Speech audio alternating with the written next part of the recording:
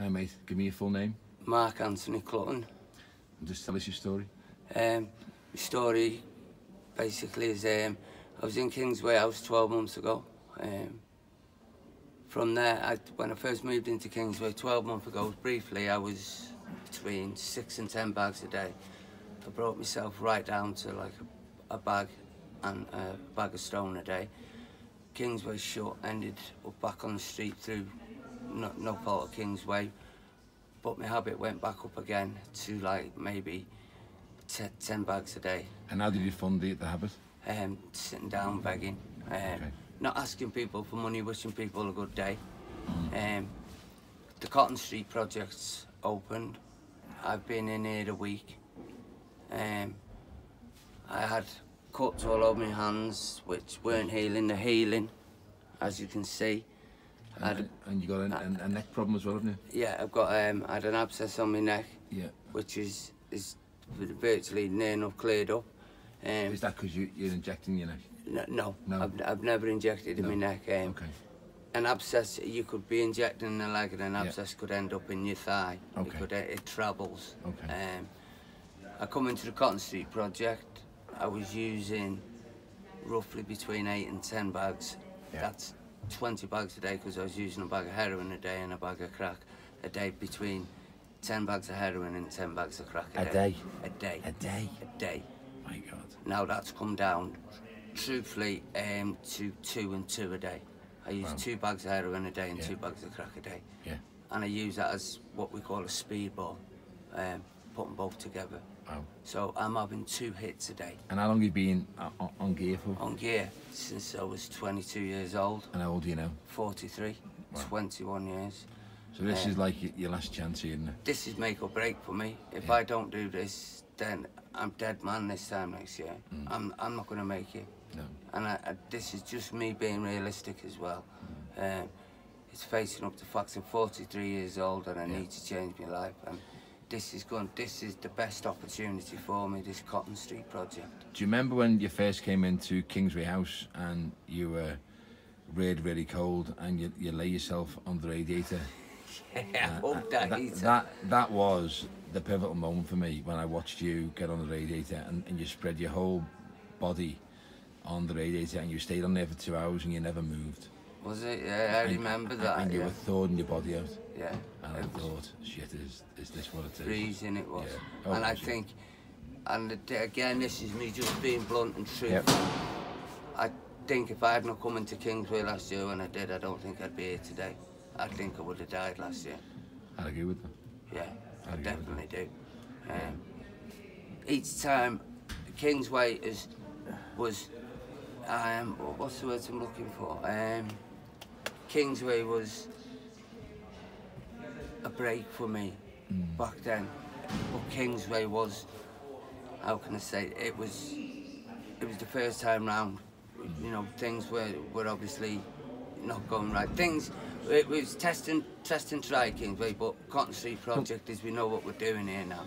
We know what we're not, and we know what we're in. So on the Kingsway House one, to me, it was a crisis shelter. Yeah. It was never what this is, but it gave us the understanding of what this could be. Yes. But with Kingsway, we had no choice but to open our doors, and as people filled in because they were freezing and they could have frozen to death, it was just one of those situations where, well, how do we stop? Where's the humanistic play where you stop people from coming in? Yeah. So we understood that it was full of drugs. We understood it was full of issues on a day-to-day basis. But where did we draw the line? Who did we throw out? Yeah. And that was the problem with Kingsway. Hard to pick and choose. Yeah, right. You couldn't pick and choose. I couldn't pick and choose. No. So we just flowed with it. But then in the end, when we came to March, end of March, and we closed, that was a good time for us, because the bad habits that were there, we could stop. Yeah. And then when we picked it up again, as you can clearly see with Cotton Street, it ain't here. It blew me away, this. Yeah. When I landed here a week ago, last Friday, it was more than what I expected. Great. Yeah, I'd seen the photos and I thought, yeah, that's lapping, nice, relaxed, colours, lights, it's all nice and relaxed. When I got here though, it was more than I expected. These pods that we're in, these are cracking, Lawrence. you put this in the middle of a field for me and I'd be happy, man. Yeah, sure. These are cracking. They're just like a little self-contained flat. You can't ask for anything more. No. And everyone seems to get on really well, don't they? Yeah, we're like a little family. Yeah. If we've got a problem, we'll sit down and we'll talk about it to each other. There's no stabbing each other in the back. No. We all try and work with each other here, because upstairs here is a place where people are here to change. Yeah. And if they don't want to change, then they can go downstairs. Sure. But for me, upstairs here is change. I'm 43 years old. I've lost a leg through drugs. Yeah. I stopped the drugs. I was kind of forced to give up the drugs when I lost the leg, which was a good thing. But now I'm back using again after losing the leg. Now this is last chance scenario for me. Yeah, I've absolutely. got to make this work. People say to me, the likes of Brian and Dave O'Keefe and other people say, Mark, you're not letting anyone down but yourself if you don't, if you fail this. Maybe, but in my head, I'm letting the likes of you down, Lawrence. I'm letting the likes of Dave down, Brian down, Sharon down. I'm letting a lot of people down. Well, So most of all yourself. yeah, maybe most of all myself, but to me, I see it different. But what I'm getting at is that there's not letting no one down here for me. If I don't get this done, then I may as well go and put myself in a wooden box. Yeah. Because this is last chance scenario, and I'm taking it with both hands. Great. Thank you. All right. Okay, Mark, do you want to give me your full name? Mark Anthony Clutton, And have you been here now for a month? just near on a month, yes. And how's it going? Great. I'll start by saying that my drug use, one of the reasons here is to stop my drug use. I was using between 10 and 12 bags of each a day. That's a bag of heroin and a bag of crack. I'm down to between 1 bag of heroin and a bag of crack a day. That's amazing.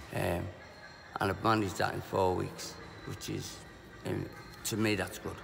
That's great. I don't know, but there's a photo of me 2 weeks ago with big long hair, a big beard. Now here I am, I've got short hair, no beard. I'm clean and tidy. I feel good. And I've got people saying you look good, and that just gives me that little bit more confidence. And being here has given me that bit more confidence. It's got me off the street. I feel safe here as well. And how many times have you begged in the last month? At most 6. 6 times. Whereas before you'd have begged every single day. Every day, all day. And how's your leg? How's my leg? How's your leg? It's not the best at the minute. It's swollen. I've got an ulcer. And that isn't through me injecting in that leg or anything, because I don't. Not in the leg. But I'm going up to Brownlow on Thursday because I'm hoping to get on Subutex. That'd be amazing.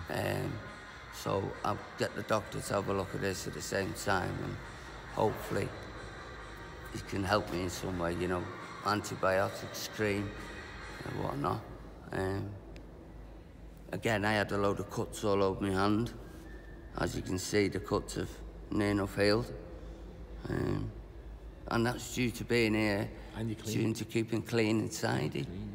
And eating, so I feel healthier as well, you know. And overall, you're happy with being here? Yeah, definitely. Yeah, 100% happy.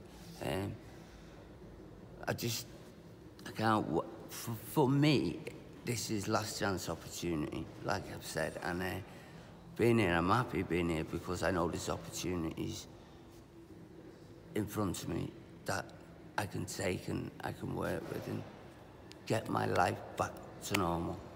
And not wake up in the morning thinking, where am I going to get my tenner from this morning, or who am I going to score up this morning?